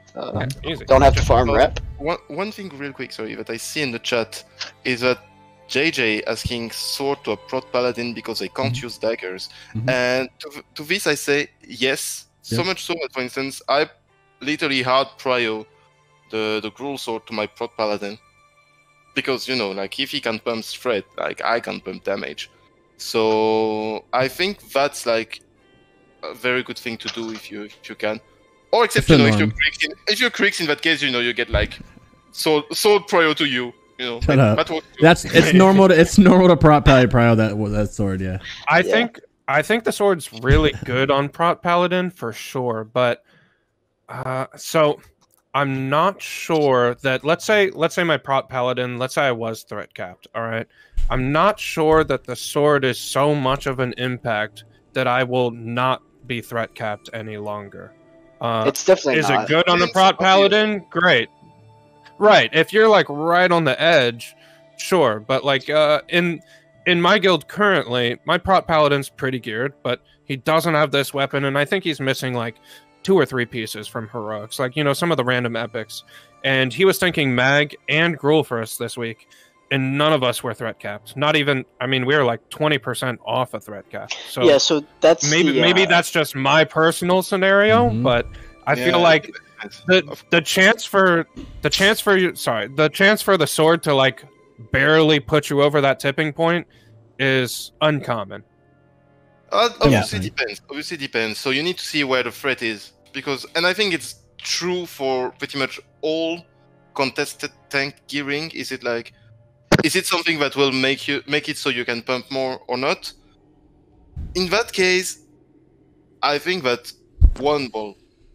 Well, at the same time, Alive is speaking and he's demo, so he doesn't have as many threat issues as Fire and Shadow has. That's also true. That's also true. I'm threat capped to all hell, no matter what I do with any tank I'm with, pretty much. So I wouldn't mind my prop paladin get one, for instance. And like Gannett says, like if you're in a guild that prios it to a prop paladin, it's okay. Like, don't freak out about it. If not, then that's a good thing for you. But if you see that, don't freak out about it. Same with Fang and T5. Like, it just happens. It's part of the game right there. Now, if you go talking about Mind Blade to Shadow Priests and Ellie Shamans, no, that's not going to happen, right? Maybe split Gruels with a Mage, maybe, or something like that. But you're not going to... Mind Blade's your guys'. It shouldn't be anybody else's. Also funny that you mentioned Leviathan, because if you're really crafty, you just chuck the Gruul sword to your Prot Paladin, and then you can yoink the Fang of the Leviathan for you in tier 5, saying, hey man, like, you should be good. Shouldn't be that much of an upgrade. See, I feel like J-Paint is already milking this. He's going to be like, oh my god, you guys, I've been sitting on Blade of Wizardry, which I bought myself for so long. I need this weapon. This weapon's mine. J-Paint's got like a 5-head strategy already. Yeah, dude, I've been putting it together, dude. Yeah, but that's really it for weapons. Get the first actually, one. we can bring up, I guess there's Spellblade. Gladiator Spellblade is another good option if you don't have these. Yeah. If you have the 1850 on arena rating, which actually, if you guys didn't notice, the NA scene is super easy to get rating. So if you, I mean, it wouldn't be as hard as to get that as we thought it was going to be, but that's a good alternative too. I just don't have it on the slides. It's 199 spell power. But yeah, that's it. Yeah, it's very strong. Also, the Blacksmith Blade, if you have some cash to drop. But, yeah, Blacksmith Blade is Eternium, better than Eternium, yeah. But I wouldn't craft that, in all honesty. Offhands get pretty simple once again. Got a few options here. Pretty much Flame Tongue is going to be Fire Destro. You got Orb. It kind of fits the same thing as the Nex, I feel like, with Orb. Like, I don't want to go, do you want to stack too much shadow damage with Affliction for sure, but as Demo and spell damage. I mean, Demo and Shadow Destro. For sure. Honestly, Affliction not even for sure, because you're still using Immolate. Yeah, I don't use Immolate as some Ruin. I use it as UA. It depends on the fight, though, too, and my mana. That's just me, though. I don't use Immolate every time. I play weird. Kinda should. I think you should. Yeah. Like, sometimes you should use use if I'm low, if my mana's fucked up, I'm not immolating.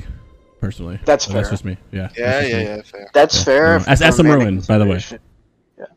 For mana I go Khadgar's Knapsack 9 times out of 10. Obviously, not if you're fire, but I go Khadgar's Knapsack because I like to have that immolate damage just to further on the immolate, right? Piggyback off it. I don't want to have too much things that are all shadow damage with Frozen Shadow Wave, the neck, the offhand, all that. What do you guys think?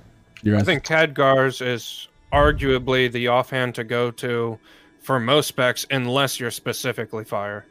Yeah, yeah. That's just what you should be running as any other spec. You should be running Khadgar's.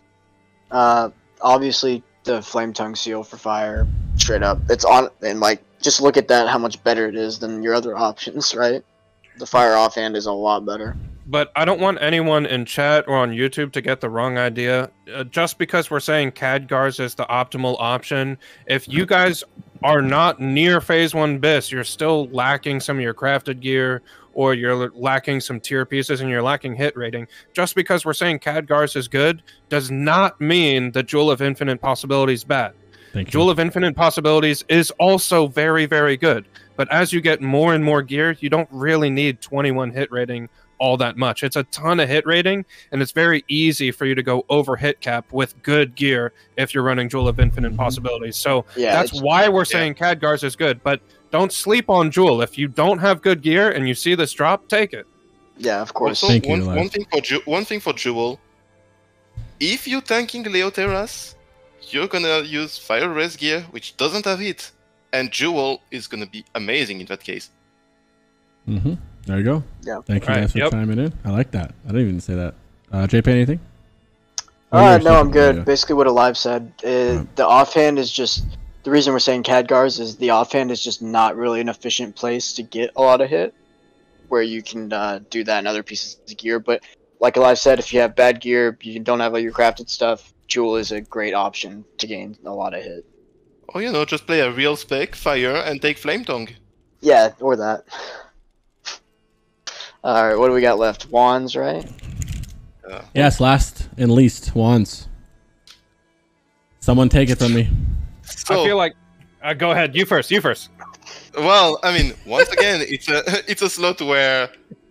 It's if a flex. Fire, yeah, but like, it's a flex slot, but if you're fire, you have a very good option, and it's your good old Firestone. So it's like straight up 30 damage. So, that. Yeah, I will say that your Firestone as a Fire Warlock is technically your BiS. Yeah, I forgot to put that on there. I'm sorry. Yeah, sorry. Just ignore the fact that I forgot about that. Discrimination. Obviously, that's again if you don't need to gain hit on your wand. Obviously, if you need to gain hit on your wand, you're using Tristfall or Tristfall Wand of Ascendancy. Yeah. So yeah, it's pretty straightforward. Obviously, Iridar and the Blackstock are pretty dead even. I mean, the Iridar's a little bit ahead. Yeah, the Mag Wand is a little bit better just because it has 11 intellect on it, but either one that you get is right. You know. By the way, Doomfinger is basically the Mag Wand, but without the stats. The reason I didn't put classic items in here is because I did a little poll and it was like 97%, like 92% of my YouTube community don't have any classic gear. So I was like, I'm just leave it out. But yeah, that is thank you for mentioning that. I have a question though. I don't play Fire, which is why I completely forgot Firestone. I feel like Blackstock would be better than Firestone. Am I drunk? No. So for Fire Destro, crit rating, one crit rating is about 0.7 spell power, right? So total Blackstock, you're talking about 27.7 crit or spell power equivalent, right? So it doesn't outweigh, if it had some intellect on it or something, but Wand of Fates is good too. I think Wand of Fates has the 8 hit on it instead of the 9. Wand of Fates is not better than Firestone, no. No, it's not better than Firestone. It's actually worse than everything that you see here. It's just good. I mean, I know I used to have it. Garbage. It's just that you, no, it's okay. Nethercore's Rod has 1 more hit rating, and that's from a normal. Just saying. Yeah. That's the problem. Like from Naxxramas, you have Doomfinger and Wand of Fate. Doomfinger will be replaced by Magteridon, and Wand of Fate is replaced by Alcatraz. I think so, something like that. So like I've seen like 4, no joke, 3 or 4 of these Eridar wands drop. Like I don't know the chance of that or whatever RNG, but these seem to be dropping where like none of the warlocks need them. It's like that. It's a popular one. Like you're gonna get those. Nobody cares about them really, so you can end up with one. And it's used to like by the time it takes you to get into phase 2, you can have a Karazhan, weekly Karazhan. You can plug that eventually, right? Like you can get that wand from Aeron. It's good. I like going in with both wands. So also I don't play Fire, so I'm not speaking for Fire. But I like to use both wands, one for trash, one for bosses, vice versa. Sorry, just also one thing that apparently I'm seeing in chat, just to make sure. So, we are not a hit cap or burst class. It's a trade-off. So, if you have like something that has hit, but something that's clearly better, don't just take the hit because, I need to be hit cap. I know it doesn't feel the best to resist. Like, trust me, I know. I've been playing Classic. But definitely think of it in terms of equivalent spell power. So some things, like for instance, we have a discussion on Wand of Fate in the chat. Like if you have Wand of Fate, like use Firestone instead. For instance, if you fire, there's little kind of things like that. Or for instance, don't use a blue that has hit over something that's like clearly better but doesn't have hit just to hit cap. Right, and to figure all that stuff out, I recommend getting into Sims, right, and seeing what your stat weights are and your equivalent spell power values for hit rating, crit rating, know what they're worth. For example, I'll just touch on why Wand of Fates is not better than Firestone, right? So even if you need all the hit, for Wand of Fates, you have 8 hit on it. It's about 1.8 spell power for hit, maybe a little bit less. So you're looking at, I don't know, like 14 and a half spell power from the hit rating, right? And then you gain 12 from just raw spell power. So you're at 26 and a half spell power versus the 30 just that you already have on Firestone. So that's why the equivalent system is very important to understand how different stats affect your DPS. I mean, you could just put it in a really blown up way where it's like, let's say you're at 12% hit rating and you need 13%. And there was a wand that gave you exactly 1%, or a wand that gave you 100 spell power. There's just no world where you wouldn't take that 100 spell power, because that 100 spell power is going to affect 98% of your shadow bolts. Yeah. But the chance for that 1% hit rating to actually appear in your damage profile and make an impact is low. Is it still good? Yes. But the spell power will remain constant and always affect your damage. So it's just like in Classic. Even in Classic, if any of you guys in chat or on YouTube played Classic, you guys are all well aware that we didn't go for hit cap because it just wasn't good enough. And it's the same in TBC, and it's going to be the same pretty much forever. Does hit get more and more valuable as your character gets stronger and stronger? And do you get pushed more towards wanting hit rating? yes, the stronger your character is, the more powerful your kit is, the more important hit rating is going to be. But does it have this infinite value that will always outweigh absolutely everything in the world? No. Yep, that is correct. I mean, that's as deep into it as you can go. Just understand your stat weights, understand your character, understand why you're using certain pieces of gear. I think that the wand is our last piece of gear, right? So I think that's all we had planned to cover. Do we want to take questions now, or? I say we move on to questions. It looks like chat has been lighting Videos us up up. with questions so far. Mm-hmm. It's been a good pace. What do you guys got for us, chat? Any juicy ones? Let's see, anything?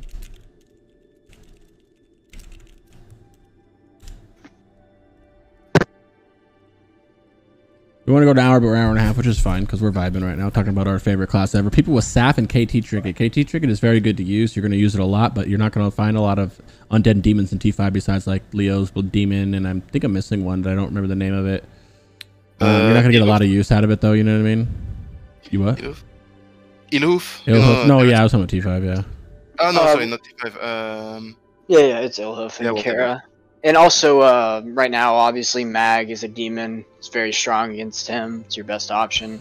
Well, Mag depends on depends how long you take on phase 1. Yeah, it depends how long your ad phase is and your strategy. It's a trade-off for sure. Yeah, talk about tier 5 4-piece bonus. That's for future episodes. But that's a spicy topic right now. It's not good. Spoiler alert. Yeah, it's ass. Spank, you know this game. You know this game more. You know Warlock's better than all of us in here, and you know it's ass. He just is trolling right now. Just debate. I am who's the best Warlock on stream right now? Though. Probably alive. He's got better parses than us, bro. He's 99 to 100 out. I'm only a little 98, 99. Yeah, Demo doesn't count, bro. Oh, Demo doesn't count. Yikes! Are you so you're trying to tell me if he went Shadow Destro, he wouldn't still get those parses? I'm only the top parser because I don't play Cringe Fire. That's the only reason. He wouldn't play Shadow Destro though. He doesn't. Well, because you can't compete as Cringe Fire. Oh, okay. Yo, you know what they said to you, Abide? Or I mean, alive? They said, "Trust me, you're not that guy." You're not that guy, but. All right, we got any actual questions? Underrated items to watch for in T5. Yes, we're gonna do a whole episode about T5 soon.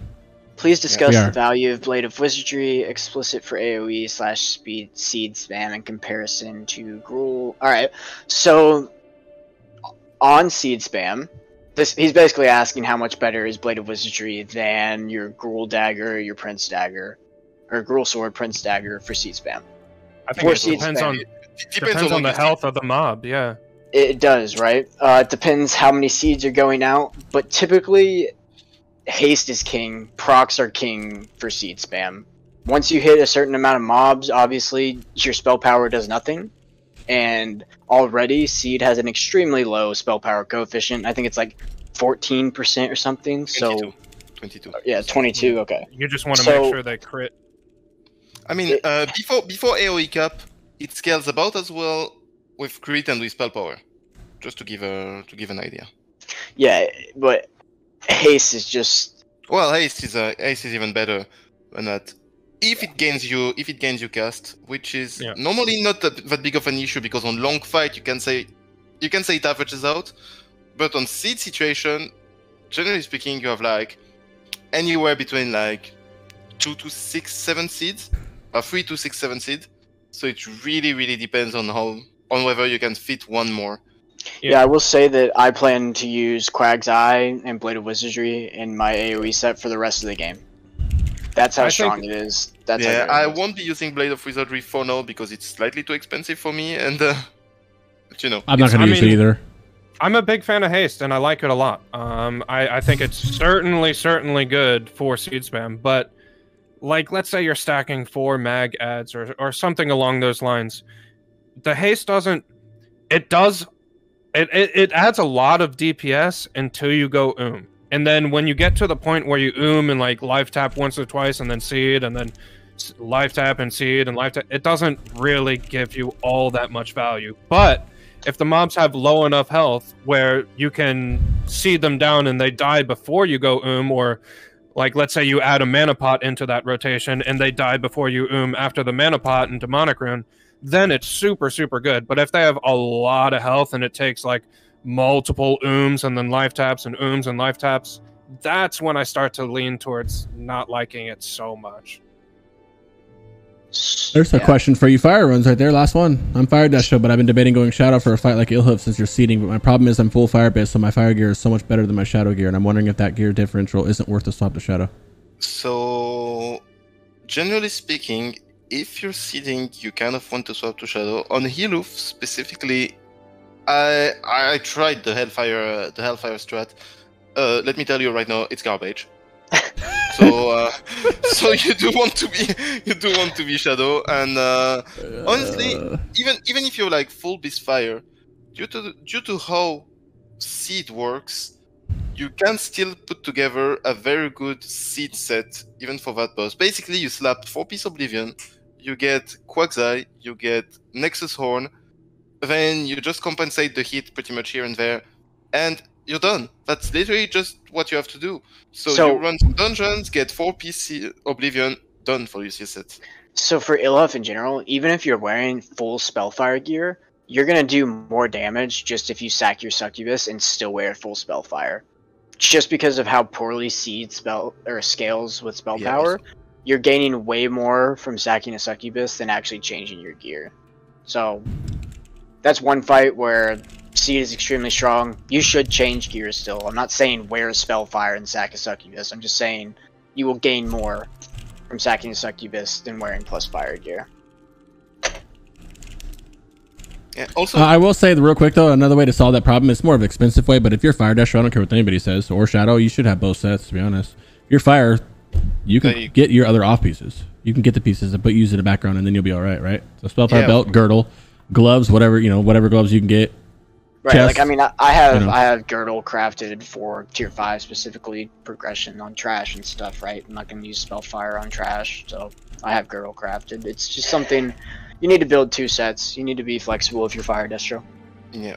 Mm-hmm. One other question I've seen earlier on is like, what tier 4 items we want to use in tier 5? Well, like, which one will we carry over specifically?